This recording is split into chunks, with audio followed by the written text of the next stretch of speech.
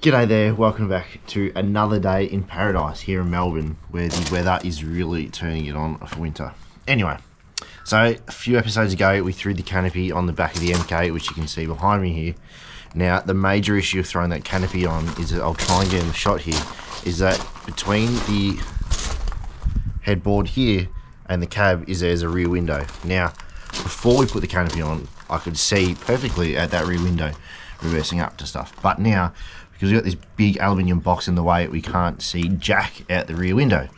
So in this episode we're going to be installing a reverse camera that I picked up from super cheap on special. It is the Gator reverse cam with the touch screen, and it's basically a bolt-on over the top of the existing rear mirror. So we'll run the opener and we'll jump straight into it all.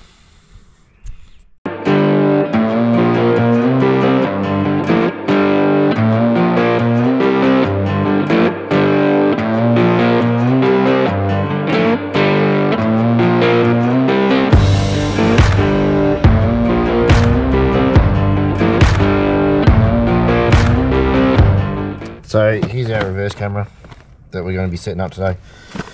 So we'll open it up and we'll have a look at what we get inside. So it looks like everything so far. So we've got the manual plus the bands for the rear view mirror, all our wiring kit for the camera itself is in that one. That looks like our cigarette plug, but we're going to hardwire it in so it's always got power. And here's our mirror unit. So apparently it's a 9-inch touchscreen unit, which is cool because you can cycle through different functions. Another function on this one is that it's got an SD card function, so you can use it as a reverse dash cam or reverse storage cam too. So in the event someone hits me up the bum in the vehicle, we've got it stored on this unit, so you can take it on the SD card and give it to insurance if we have to get a claim or get something fixed. So that's pretty handy, and that's the main reason I got this one too.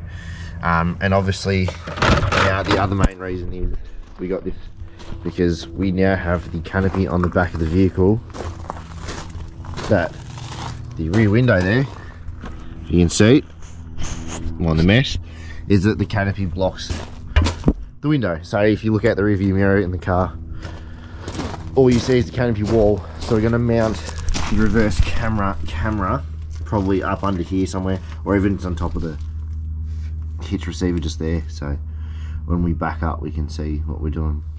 So first job is, I reckon we'll throw this in because it's going to be the easiest thing to put in. So we've got our bands, and the idea is that it sits on the existing reverse rear view mirror, and the bands wrap around it and they clamp it to the existing mirror. So we'll open up this packet and we'll get onto that first.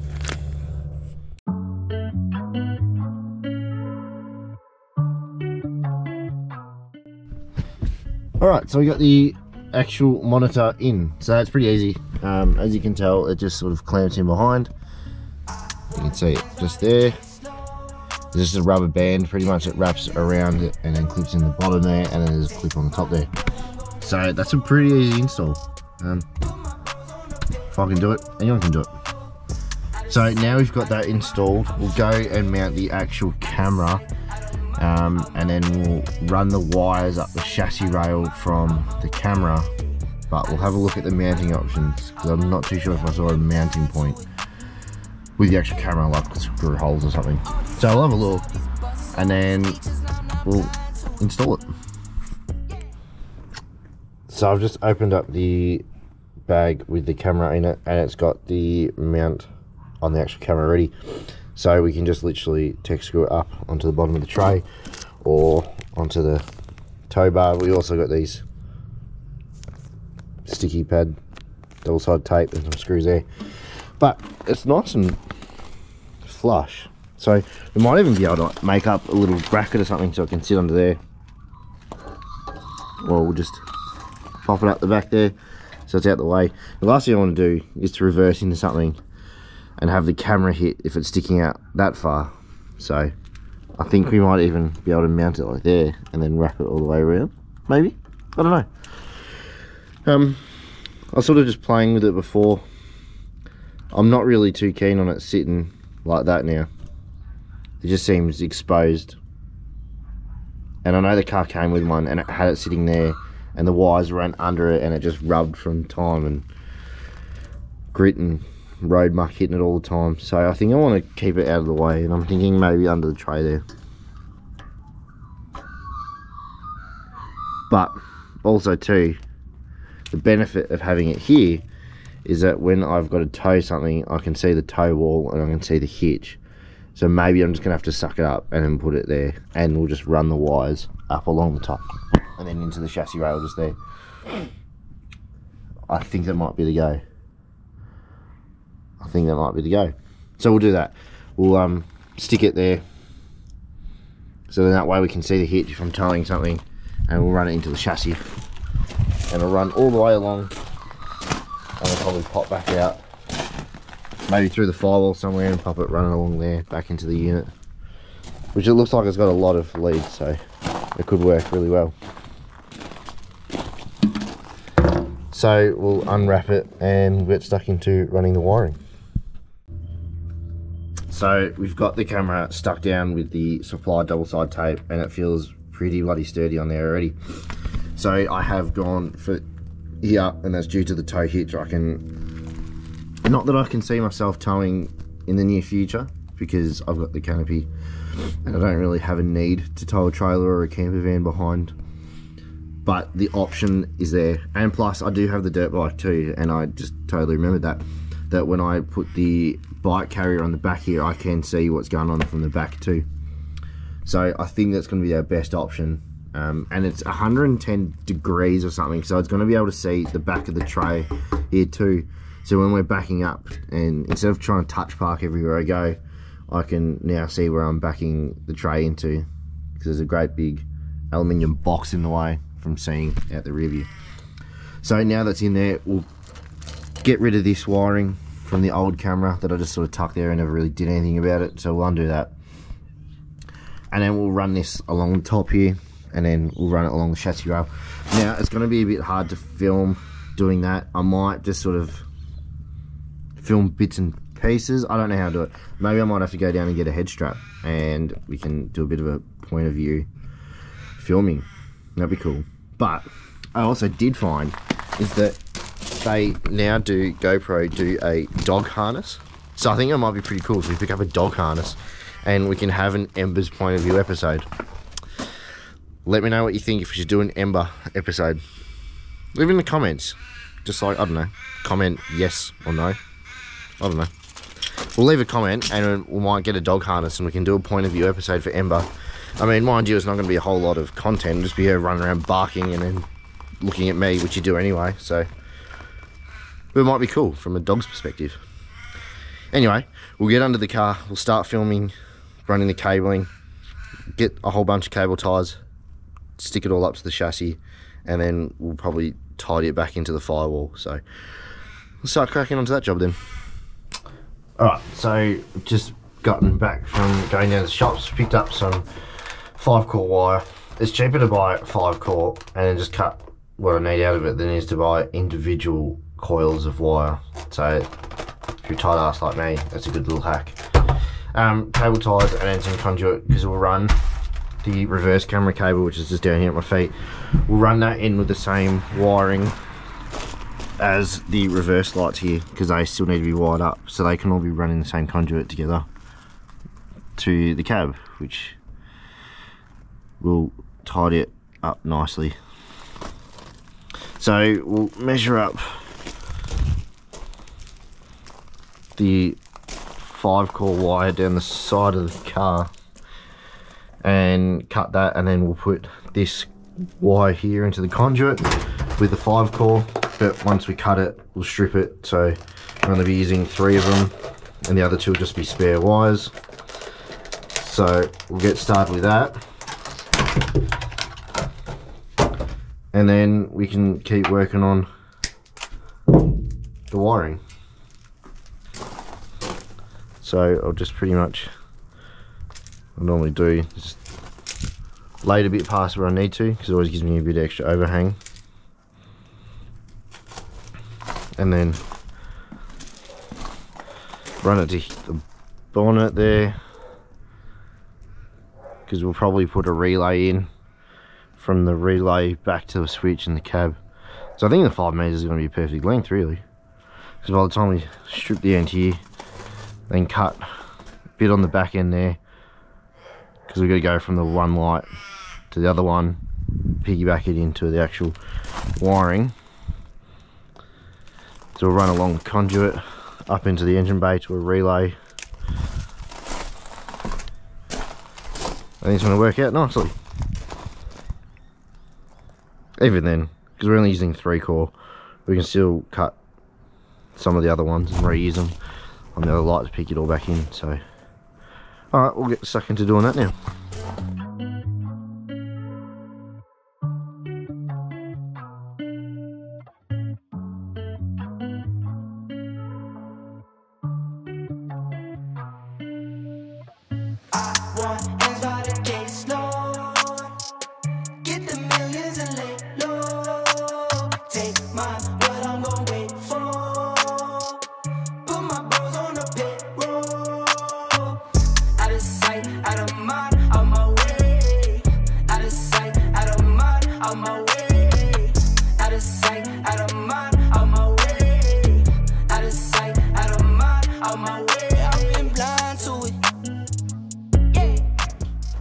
So we got all the conduit done for our reverse camera and also the reverse lights, because I never actually wired them up. So we've doubled them into the same conduit. So now we're going to run it down the chassis rail. Now I always find it easier to start from where I need to finish and then run it back, because I've got to come up into the engine bay. So rather than trying to push up on my own, I'll lift the bonnet and then just drop it straight down, and then I can tape the end to the bonnet somewhere and then work my way back. So I'll lift the bonnet up and we'll chuck it in and start working.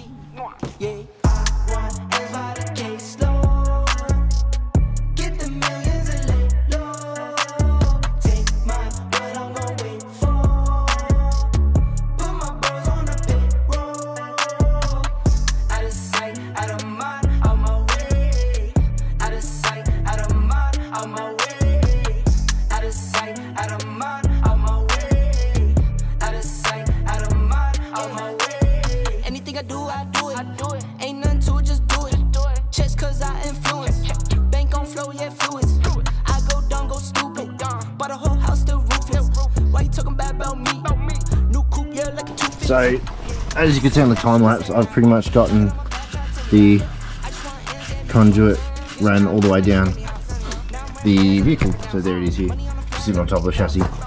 I've now just found I've got a sticker mount on, which I was just wiping the muck off my chassis rail, and I've got a packet of these cable tie mounts, Nala ones. I've got a big chunky one because I've got a big conduit, and to take the size of the cable tie as well. So I'm going to stick that just on the top there if I don't drop it where I wiped, and it means that just that last little bit can sit down. It's a bit hard to see because it's getting a bit dark, but it's flapping around a bit there. But we've pretty much got our conduit run to the back of the car, and that's going to give us our camera and then our power to our reverse lights, which will be run into a relay in the engine bay and then to a switch in the cab, so I can operate it as an independent light, which is these ones here and here. So I'm going to stick that mount on, and then so obviously you can see here we got all the wiring ran from the back end. I've just cable tied it all up into a clump up to here because I had to go to work. But so now we've got it all here, we're going to go and push the microphone port, which is here for the camera. We're going to push that through the firewall and then start running it up from the firewall up the A-pillar and then across the top of the windscreen into the camera just there. So we'll keep moving and we'll hook in. Alright, so we've managed to get, we'll try and show it, it's a bit hard to see, but we've got our camera connector all the way through. So pretty much I'm going to pull off the inside of this A-pillar here. We're going to run the cabling up through the dash, up along the seam here, up, and then just pop pretty much, pop straight down and into it. So it'll be nice and hidden up inside the lining there and around the A-pillar capping just there. So we'll go and do that, and then we'll see what it looks like. Alright, so it's a bit awkward to film just because of the shape and the space in this cab, but what I've basically done is that I've run the cable up and I've tucked it in under the actual roof liner, so you can't actually see it until it pops out just above the rear view mirror here, which is good. Hides all that cabling. So it's all pushed up into there, and pretty much ran it in from behind. So I peeled off this A-pillar plastic and then ran it up under there too. And we had heaps of slack too, so I've tucked a little bit more slack up under the roof liner. If I ever need to pull some out, I can do it at a later date. But so next we will go and get the power to it, which will come from the fuse box under that kick panel there, and that will pretty much run up along there, run under that A-pillar here, and then back up and across to there. Now it will probably piggyback, we've got a dash cam to go into, so that will piggyback the power off that, I think. So it'll just make it a bit cleaner to have one power cable run up and around rather than two separate ones. But we'll see what we can do with that space. So we'll go and do that now. Alright, so now we've got the audio and visual cable plugged in to the reverse camera. We're now going to do the hardwiring kit. So I've gotten my hands on the Gator hardwiring kit for it's a universal one, but it's for their dash cams and reverse cameras. So in these kits it comes with a few bits and pieces. It comes with 5 adder-fuse kits, which is just here. I've got one in the center console anyway, after you've taken it out. But basically what you do is you pull out an existing fuse out of your fuse block, plug this one in, the old fuse goes into that top gap there, and then you basically piggyback power out of that fuse into the thingo here, and then it gets plugged into there on that bullet connector. So what gets plugged into the bullet connector is this hardwire voltage cutoff switch. So you can see the bullet connector just there, and basically on here we've got a whole bunch of different voltage selections down the bottom here. I've currently got it set to 12 volts, so you can choose 12 volt or 24 volt. I've got it hooked up to 12.0 volt. The point of having that cut off is that once the battery reads 12 volts, the actual hardwiring kit will kick off and it won't draw power into the reverse camera anymore while the vehicle's shut off. So there's a safety feature that if you're parked and your car gets impacted or it detects a movement, there's like G-shock counters or something in the reverse camera, it will actually lock that footage on the camera. You can put an SD card in it, and so that's that hardwiring kit that allows it to keep pulling power to keep the recording going at all times. So with that one I chose 12 volt. I've got to check my battery health to see what that's sitting at the moment. So if it's sitting at like 12.4, I might just leave it at 12, but if it's registering at like 12 point something, I might leave it too. But we'll see what the battery health's doing anyway, and then what it reads without the alternator kicking on. So it'll just be on stationary. We'll chuck the multimeter on the battery and check it, but we'll do that a bit later anyway. So we'll go and chuck this hardwiring kit in, and then we'll go and have a look what the camera looks like when it's turned on. Alright, so we've got the power all sorted now. So we'll flip the camera around, boom, and you can see it working. So it's all touchscreen. It does keep flashing the SD card because I've got to put one up the top of it. Anyway, so it's got a whole bunch of different settings. Obviously got microphone. That button just there is the camera reverse. So when I installed it, I must have installed it upside down anyway. So when it turns on, the camera's always upside down. So up is down, down is up. Anyway, so hit that gyro, rotate, and then the camera rights itself. Settings button, it's quite like soft and sensitive. I must be doing something wrong. Anyway.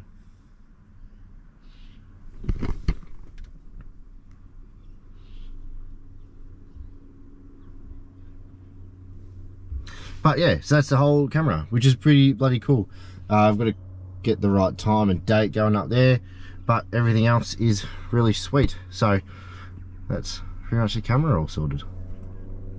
So now we can actually see out the back, which is bloody brilliant, because it was a pain in the ass trying to reverse up to everything and I couldn't see jack out the rear window because of the big box that's now behind me, which you can see back there somewhere.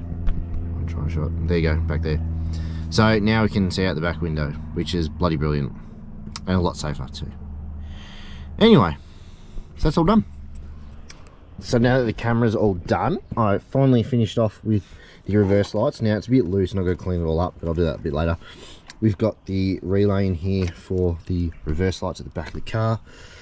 So basically for that, we've just got a lead off the positive. It's got a 25 amp inline fuse in it at the moment, which goes into the relay for the positive power, which is just green, just there. You've got the switch white wire, red for the lights, and brown's earth, which earth just around the corner here. Just see it all earthed.